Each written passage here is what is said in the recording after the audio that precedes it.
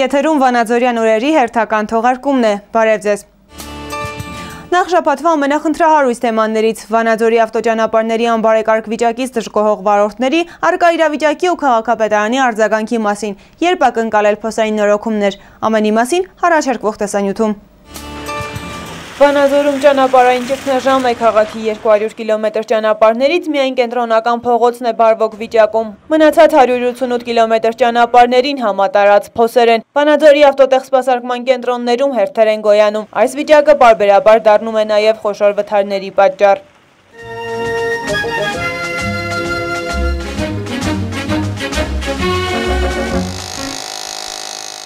Մաշինը քյուրեր հալ չկա։ Մթատ փոս ոչեմ չես կարամ փոսերից։ Ես պահին էլ վնասված քշում եմ, չեմ փոխում, ստիպված, որ փոխեմ նորից պետք է վնասվի։ Հայտարարակ վիճակ, մեքենան լրիվ ջարդվում է։ 5 հոգի մարդ ենք տանեմ, 6-րդը պետք է մի գործ անենք մեքենայի վրա, անպայման, մի բան ջարդվում է, մի բան մի ռեզին կտրեմ, վերջ էլի։ Անընդհատ մեքենան աշխատում է ուդարի տակ, դեպի քաղաքը տված է ժամը 60 կիլոմետր, մենք քշում ենք ժամը 20 կիլոմետր։ Շատ դանդաղ, երրորդ սկորուց դեռ չենք կարող դնենք։ Դրանից ինչ է կատարում, գազ շատ ավառում, գազ շատ ենք վառում, մեքենային ջարդում ենք։ Մենք էլ, այսինքն վնասով ենք աշխատում, ահավոր վնասով ենք աշխատում, բայց էլի աշխատում ենք ստիպված։ Դե այդքան գուքար ենք մուծում, այդքան տեխաս մոտոր ենք անում, գոնե այս փոսերը լցնեն, ուրիշ ինչ պետք է ասենք։ Ճանապարհ չունենք, ոչ մի տեղ չունենք։ Ոչ մի տեղ ճանապարհ չկա, որ ճամփերել գնում ես նույնն է։ Վանաձորի համբերության բաժակը լցվել է, շատերը վնասների փոխհատուցման պահանջով հասել են դատարաններ։ Փաստաբան Արթուր Սուքիասյանը նմանատիպ 3 գործ վարում է, եւս 4 վարորդին խնդրով շուտով կդիմի դատարան։ Հայցերն ընդդեմ Քաղաքապետարանի են ճանապարհային նշանների բացակայությունից մինչև փոսերու վթարներ։ Շահառուներից մեկի գործով զբաղվել ենք, հայցը ներկայացվել դատարան։ Պահանջը վնասի հատուցման պահանջ է, այսինքն քաղաքացին երթևեկել է ընդհանուր օգտագործման ճանապարհով, այդ ասֆալտապատ հատվածի ոչ բարեկարգ վիճակում գտնվելու պատճառով վնաս է պատճառվել տրանսպորտային միջոցին, պահանջը ներկայացվել է միայն այն մասով, որը որ ակնհայտ, այսինքն փոս եւ վնասվածք այսպիսի պահանջ է, ընդամենը 48500 դրամի պահանջ է։ Հայտնի հանգամանք է, թե ինչի Ամերիկայի Միացյալ Նահանգների ճանապարհները դարձել այդքան լավը, այսինքն ոչ թե իշխանությունները հենց սկզբից մտածել են այդ ճանապարհները կարգի բերելու համար, պարզապես երկար տարիներ շարունակ այնքան են վնասների հատուցում վճարել, որ ի վերջո որոշել են, որ ավելի ճիշտ է ճանապարհները կարգի բերել, քան այդ գումարները ուղղել վնասների հատուցմանը, հետևաբար սա արդեն փորձված եւ իր դրական արդյունքը ունեցող օրինակ է։ Պարտադիր պայման է, որ վնասը պատճառելու պահից սկսած ամեն ինչը հստակ եւ ճշգրիտ ձևով ամրագրվի, որովհետեւ հետագայում, քանի որ դատարան է ներկայացվելու պահանջը, դատարանում համապատասխան ապացույցներ պետք է ներկայացվեն, այսինքն քաղաքացին այնպես չստացվի, որ ինչ որ մի բան բաց թողնի, կարևոր ապացույցներ հավաքելու փուլում եւ հետագայում նոր դիմի իրավաբանին։ Մինչ Հայաստանի մյուս քաղաքներում վարորդները երթևեկում են փոսալցված փողոցներով, Վանաձորում միայն փոսերն են մեծանում։ Քաղաքի ճանապարհների սպասարկման մրցույթը շահած կազմակերպությունը շուրջ 2 ամիս է սկսել է աշխատանքները, բայց միայն փորելու։ Փոսալցումներին խանգարում է եղանակը, վստահեցնում է համայնքապետը։ Ճիշտ ասած դժգոհությունները ամբողջովին իրավացի են, ուղղակի օբյեկտիվ է պատճառը, ամբողջ մայիս ամիսը 2 օր է, որ Վանաձորում անձրև չի տեղացել, այդ 2 օրը հասցրել են, 2-3 օրը հասցրել են ամբողջ այդ փոսերը պատրաստ են ասֆալտալցման համար, բայց եղանակը ցավոք թույլ չի տալիս, երեկ էլ փորձեցինք լցումը կատարել, բայց օրվա երկրորդ կեսից սկսեց տեղատարապ անձրև տեղալը եւ քաղաքացիները ավելի պիտի դժգոհեն, եթե նախկինում եղել են նախադեպեր, երբ որ անձրևա ջրերի մեջ են ասֆալտը լցրել եւ ավելի մեծ է եղել դժգոհությունը։ Մինչ Քաղաքապետարանը հետևում է եղանակի կանխատեսումներին, մեծանում է դատարան գնացող վարորդների թիվը։ Ըստ փաստաբանների, եթե վնաս կրած բոլոր վարորդները դիմեն դատարան, Համայնքապետարանը ստիպված կլինի փոխհատուցել ճիշտ այնքան գումար, որքան նախատեսվում է փոսային նորոգումների համար։ Ճգնաժամը մասնակի հաղթահարելու եւ փոսային նորոգումների իրականացնելու համար Համայնքապետարանը սահմանել է ժամկետ մինչեւ օգոստոսի 31-ը, մինչդեռ հանրապետությունում վերջնաժամկետ էր սահմանված մայիս ամսվա ավարտը։ Սպասենք տեսնենք, որ օթերևութաբանները նման տխուր կանխատեսումներ անեն, մենք ստիպված կլինենք այլ միջոցների դիմենք, երևի թե անձրևի պայմաններում տեղում փորձեն օդի միջոցով ջուրը հեռացնել եւ ասֆալտը լցնել, որովհետեւ ուրիշ տարբերակ չկա, ցավոք, բաց երկնքի տակի աշխատանքները։ Վանաձորյան օրեր։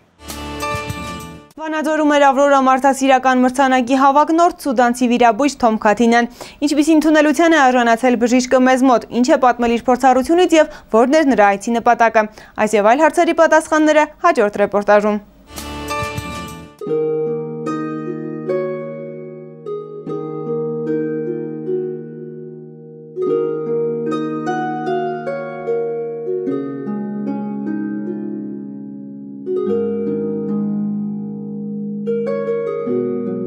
Այս ձեռքերին նայելիս առաջին հայացքից չես պատկերացնի, որ հազարավոր կյանքեր են փրկել։ Դրանք պատկանում են Աֆրիկայի մայրցամաքի հարավային Սուդան պետության սահմանին Նուբայի լեռներում 750,000 բնակչին սպասարկող միակ բժշկին։ Արմատներով իտալացի, բայց Ամերիկայում մեծացած դոկտոր Թոմը կամ Թոմ Քաթինան 9 տարի է ծառայում է աֆրիկյան այս ժողովրդին։ Սուդանում բռնկված եւ 6 տարի տևած քաղաքացիական պատերազմի օրերից գործածությունից դուրս եկած բժշկական գործիքներով ու դժվարին պայմաններում միայնակ է պայքարում պատերազմից վիրավորումների ու տարատեսակ համաճարակների դեմ։ 436 մահճակալ ունեցող գթության մայր հիվանդանոցում օրական սպասարկում է 400-ից ավելի մարդու եւ տարեկան վիրահատում 1000 հիվանդի։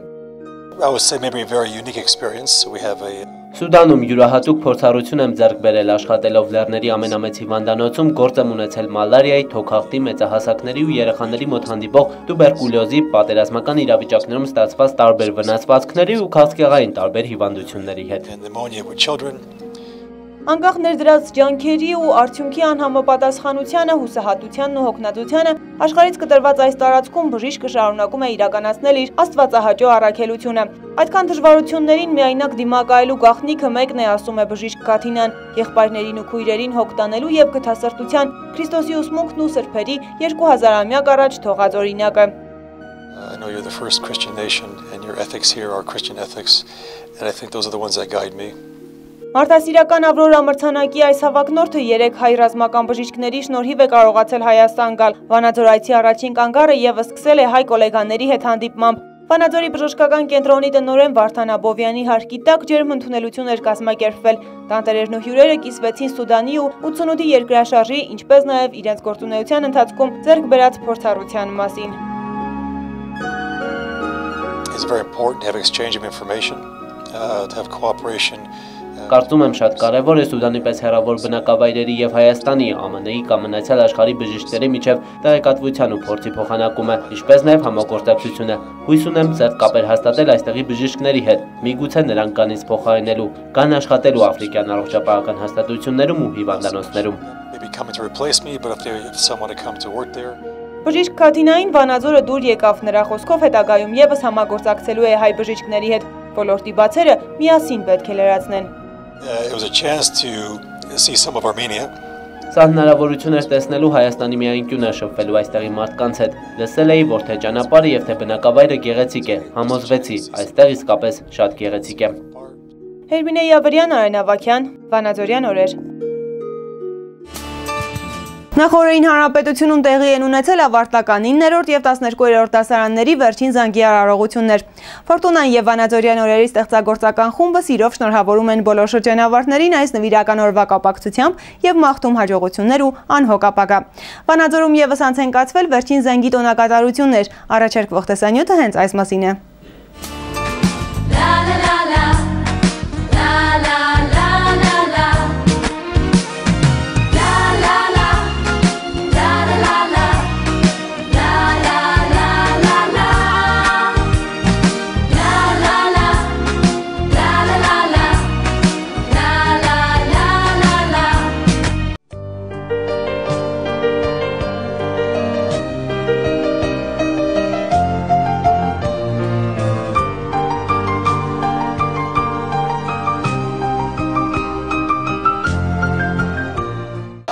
Շատ կարևոր է, շատ հուզիչ է, ինչպես աշակերտներն են հուզված, այնպես էլ ես եմ հուզված, բայց ես համոզված եմ, որ այսօր մենք կյանք ենք ճանապարհում 37 աշակերտ, մենք դաստիարակել ենք արժանի քաղաքացիներ Հայաստանի Հանրապետության համար։ Չեմ կարող բառերով ես նկարագրեմ այս զգացողությունները, որ հիմա ունեմ։ Ու երբ որ մենք փոքր էինք, այս պահին մենք մեծ ոգևորությամբ ենք սպասում, բայց մենք չենք պատկերացնի, որ այս բաժանումը կարող է այսքան ծանր եղնել։ Ու հիմա մի քիչ հուզմունք է շատ կա ու չեմ կարող դեռ խոսամ։ Շատ ուրախ եմ, որ սովորել եմ այս դպրոցում։ Այս դպրոցին շատ բան է տվել, սովորեցրել է վստահ քայլել իմ կյանքում։ Ես այստեղ լացել ուրախացել, խեն սիրել եմ կամել ուշացել, իմ դպրոց հավերժ կանգնած, հեռանում եմ ես անդարձ։ Ինպես ապրել եմ այս հաճելի զգացումը, ավելի շատ հաճելի քան տխուր, երբ ավարտում ես կյանքի մի փուլ եւ թերակողում ես մեկ ուրիշ փուլ, որը քեզ թվում է շատ հետաքրքիր, շատ հարուստ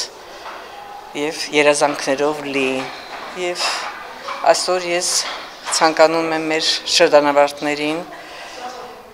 նոր փայլուն կյանքի էջ։ Ես ցանկանում եմ, որ նրանք ամեն օր քնեն երազանքով եւ առավոտյան արթնանան նոր գաղափարներով, որովհետեւ առանց երազանքների եւ առանց գաղափարների առաջընթաց չի լինում։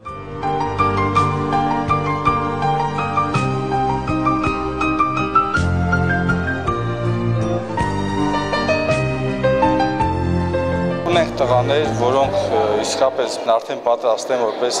հայրենիքի պաշտպան նաև։ Ամեն դեպքում մենք իրենց ցանկանում ենք իրենց մասնագիտական հաջողություններ։ Վերջի օրն է այսօր նա որով աշակերտ է։ Միշտ սպասել եմ, թե երբ եմ ավարտելու դպրոցը, բայց անկեղծ ասած, այս պահին սերտարոնակ հուզմունք կա իմ մեջ, չգիտեմ ուրախության, թե տխրության, բոլոր շրջանավարտներին մաղթում եմ, որ իրենց քննությունները լավ հանձնեն եւ ընդունվեն բուհ։ Փոքրինչ հուզված եմ, կան եւ ուրախության եւ տխրության ինչ որ զգացողություններ։ Իհարկե ուրախ ենք, որ ավարտում ենք, բայց տխուր ենք, որ այլևս չեն գալու մեր դպրոց, չենք ունենալու այն անցկացրած ժամանակը, ինչ ունեցել ենք այս տարիների ընթացքում։ Նրանց ցանկանում եմ, որ այն ճանապարհը, որ ընտրել են իրենք, կարողանան հաղթահարել իրենց առջև դրված բոլոր խոչընդոտները, կարողանան կայանալ, կարողանան ինքնարժևորվել, կարողանան ինքնադրսևորվել եւ այս կյանքում գտնել իրենց տեղը։ Ես ցանկանում եմ, որ իրանք ինչպես որ դաստիարակվել են, հանդիպեն իրանց երազած այն աշխարհին, որոնք որ իրանք երազել են այս տարիների ընթացքում, ի նպաստ մեր հայրենիքի, ի նպաստ իրենց ապագայի եւ մասնակցեն մեր պետականաշինությանը։ Ես դպրոցը տվել եմ մեծ կյանքի փորձ եւ շատ շնորհակալ եմ իմ դասղեկին, որ այսօր կարողանում եմ ավարտել իմ բավականին վատ պահվածքից հետ։ Ուզում եմ բոլորին մաղթել երջանկություն, մեծ սեր եւ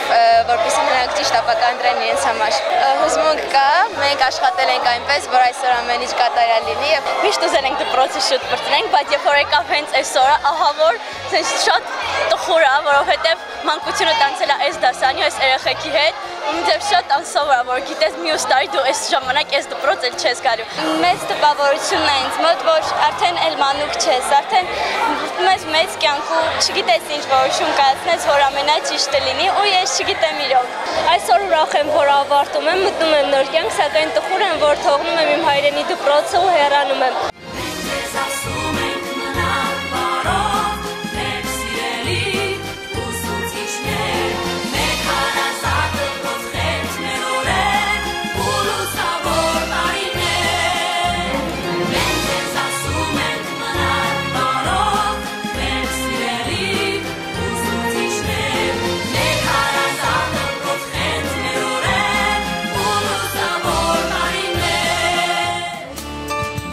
Այս շաբաթ թանգարանային գիշեր միջոցառումներն իրենց շուրջը համախմբեցին արվեստասեր հասարակությանը։ Վանաձորի Կերպարվեստի թանգարանում օրինակ ամեն տարի այս օրերին այցելուների թիվը գերազանցում է 1000-ը։ Թանգարանում այդ օրերին անց են կացվում կոլաժի, խճանկարի, օրիգամիի վարպետության դասեր, դիմանկարների, էտյուդների, ֆիլմերի ցուցադրություններ։ Ներկայացվում է թանգարանի գրական հավաքածուն, իսկ երեխաները կտավների նմանությամբ փազլներ են հավաքում։ Ցուցադրված կտավների կողքին հայտնվում են նորերը, ոչ միայն հայտնի գեղանկարիչների վերջին ստեղծագործություններից, այլ նաև երիտասարդների բոլորովին նոր ու հետաքրքիր աշխատանքներից։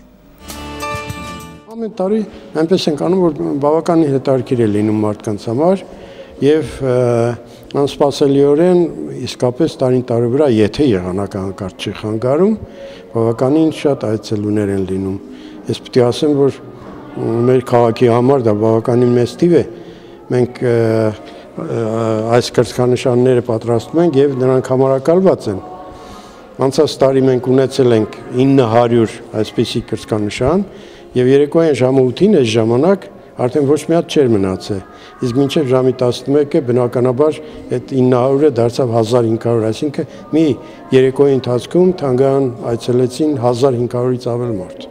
Տպավորված եմ եղա Ստեփան Զորյանի տուն թանգարանում եւ նաեւ մեր Կերպարվեստի թանգարանում նոր 137 գործեր ունենք, նաեւ մի շատ հետաքրքիր երիտասարդի ցուցահանդեսի մասնակցեցինք։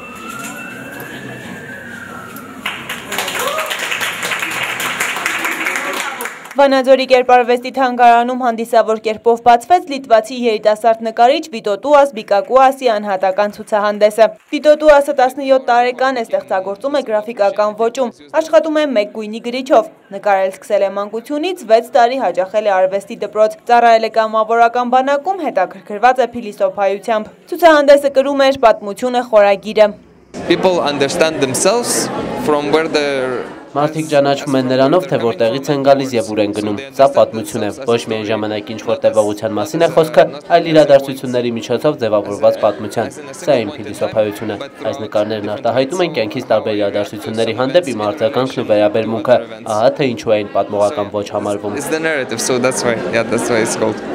Ֆիզիկական հեթանոսություն, դռան բռնակ, մենք ստորագրել ենք ուղևորություն դեպի տոնում, թմբկահարները, այդ ժամանակ, դիրքորոշում, շինարարական քաղաքականություն եւ այլն։ Փոքրինչ խորտ թվացող անվանումներով ու անծանոթ, բայց հետաքրքրությամբ կլանող կտավներում երիտասարդ նկարիչը հիմնականում արտահայտել է իր մանկության ապրումները։ Մի շարք կտավներում օգտագործել է այնպիսի սիմվոլներ, ինչպիսիք են խաչը, բազմաթիվ ձեռքերը, մեկ ոտքի վրա կանգնած մարդկային գլուխները եւ այլն։ Խաչը նկարչի մոտ ոչ թե կրոնական սիմվոլ է, այլ տանջանքի գործիք։ Ցավի արտահայտումը նկարների ինտերպրետացիաներից կամ մեկնաբանություններից մեկն է, սակայն հեղինակը ոչ միայն դժվարությունների, այլ մարդկային հոգու ու մտքի ավելի խոր ու անհայտ սենյակների բացահայտումը թողնում է դիտողներին։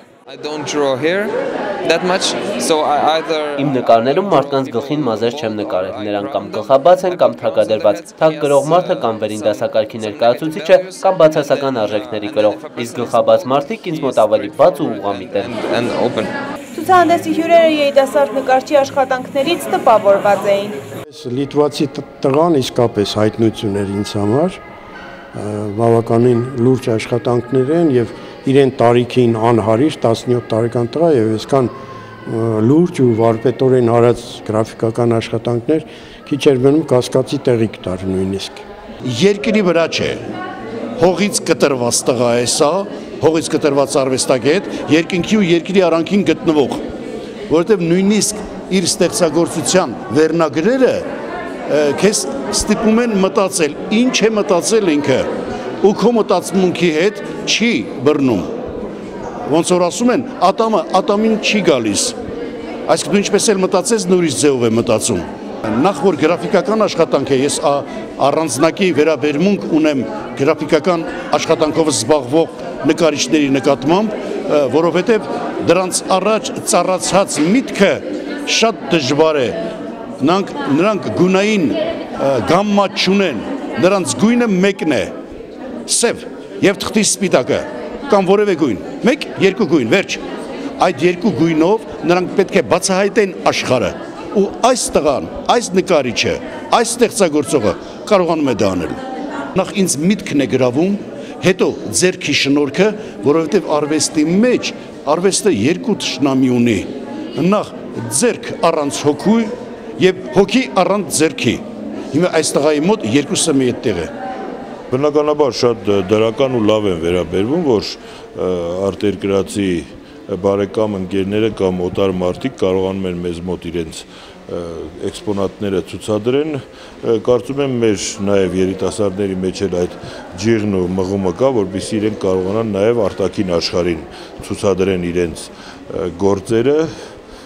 մենք էլ պիտի մեր հնարավորությունների սահմաններում կարողանանք նաև արվեստի մեր նվիրալներին աջակցենք։ Եվ մարզական անցուդարձից ինչպիսի իրադարձություններ են եղել սպորտային քաղաք Վանաձորում, հաջորդիվ մարզական անդրադարձն է։ Մայիսը հաղթանակների ամիս է ոչ միայն ռազմական, այլ նաև մարզական նվաճումների տեսանկյունից։ Վանաձորի Քաղաքապետարանի ֆիզկուլտուրայի և սպորտի բաժնի պետ Գևորգ Մացակյանը ամսվա ամփոփումը սկսում է լավ լուրով։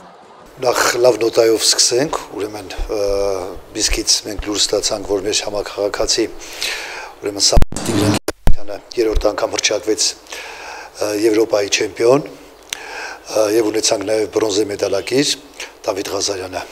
որի համար շնորհավորում եմ բոլորիս։ Ունեցանք Երևանում կայացած բռնցքամարտի պատանիների առաջնության 2 հաղթող, մի շարք մրցանակակիրներ, որովհետեւ մի հոգի չէր։ Մեր թեթև ատլետները վերադարձան 8 հաղթական մեդալով Հայաստանի առաջնությունից Բաստակցեցին այս ընթացքում միջազգային մրցաշարերի շամարտիկները Երևանում, նույնպես ունեցանք հաղթողներ։ Սա Հայաստանի ու արտերկրի մրցումներից, իսկ Վանաձորում ամսվա սկզբից անց են կացվել առաջնություններ մենապայքարային մարզաձևերից։ Մայիսի 29-ին էլ մեկնարկեց ըմբշամարտի պատանիների առաջնությունը։ 10 քաշային կարգերում մրցում էին 100-ից ավելի ըմբշամարտիկներ։ Մրցագորգի վրա կրկին լարված մթնոլորտ էր տիրում, հաղթողի կոչմանն արժանանալու համար բուռն մրցակցություններ ընթանում։ Ճկուն խաղի ու ֆիզիկական լավ պատրաստվածության շնորհիվ մարզիկները գրավել էին թե մարզիչների և թե հանդիսականների ամբողջ ուշադրությունը։ Բարեբախտաբար առաջնությունն ավարտվեց առանց վնասվածքների։ Մրցանակային տեղեր զբաղեցրած ըմբիշներին գովասանքի խոսքեր ասացին, գավաթներով ու շնորհակալագրերով պարգևատրեցին Վանաձորի փոխքաղաքապետն ու ֆիզկուլտուրայի բաժնի պետը։ Առաջնության անցկացմանն աջակցելու համար պատվոգրերի արժանացան նաև մարզադպրոցի մարզիչներն ու խաղի մրցավարները։ Այսպիսով 29 կիլոգրամ քաշային կարգում առաջին տեղը զբաղեցրեց Ալեքսանդր Պալինը, 32 կիլոգրամ քաշային կարգում Դավիթ Սահակյանը, 35 կիլոգրամ քաշային կարգում Դավիթ Դալլաքյանը, 38 կիլոգրամ քաշային կարգում Հովիկ Ոսկանյանը, 42 կիլոգրամ քաշային կարգում Նվեր Սահակյանը, 46 կիլոգրամ քաշային կարգում Վաչիկ Մազմանյանը, 50 կիլոգրամ քաշային կարգում Կարեն Սավթալյանը, 54 կիլոգրամ քաշային կարգում Դավիթ Ալեքյանը, 58 կիլոգրամ քաշային կարգում Արարատ Ղազարյանը և 63 կիլոգրամ քաշային կարգում Միհրան Ամիրյանը։